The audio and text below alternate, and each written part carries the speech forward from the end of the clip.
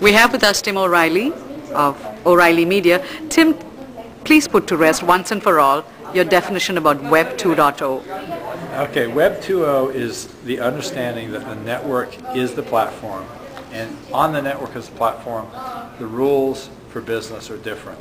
And the cardinal rule is this one: users add value.